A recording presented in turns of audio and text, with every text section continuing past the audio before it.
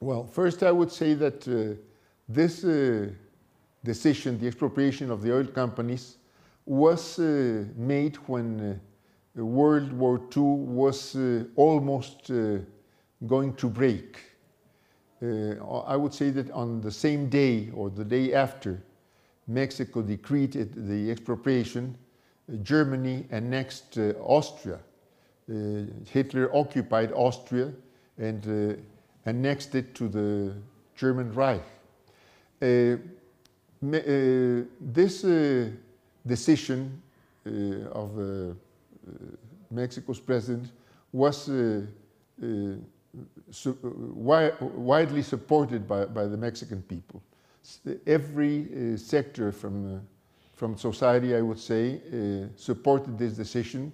The church, political parties or political groups that had moved in opposition, most of them, the universitary. So many people in rural areas, peasants, workers, professionals, people from everywhere really supported this decision. And finally, Mexico could restart the operation of oil industry and recover what had stopped just the days of the expropriation, which when the companies just went away from their installations and left everything just as it was, not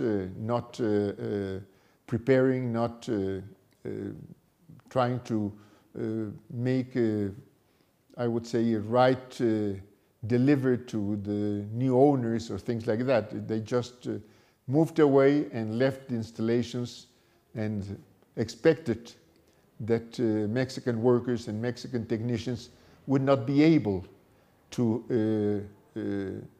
restart oil industry, but they could do it.